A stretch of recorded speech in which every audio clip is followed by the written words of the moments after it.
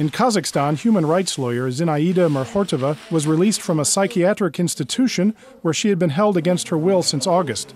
Merhortova says she is healthy and that the investigation into her mental competence began only after she filed complaints against a regional governor. Human Rights Watch had demanded Merhortova's release from the clinic.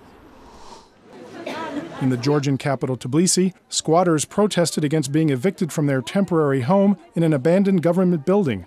The residents, some of whom have lived there for a year, say that authorities tried to evict them without proper warning.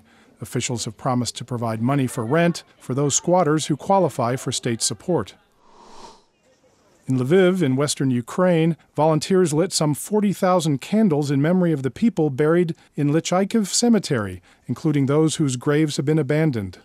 Many Polish volunteers took part in the event to honor Lviv's Polish minority. Lighting candles for the dead on November 1st is a tradition in Ukraine. In Moscow, police detained 14 opposition protesters late on October 31st for holding an unauthorized rally on Triumfalnaya Square, which was officially closed to the public. Members of this Strategy 31 group regularly hold protests on the 31st of the month to highlight Article 31 of the Russian Constitution, which guarantees the right to demonstrate. In Erbil, the capital of Iraq's Kurdistan region, activists protested in front of a UN office against the recent executions of Kurdish prisoners in Iran.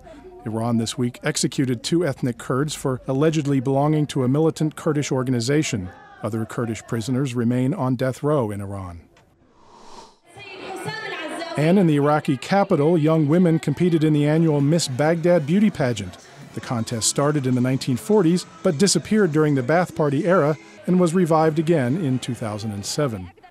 And that's the news roundup from Radio Free Europe, Radio Liberty.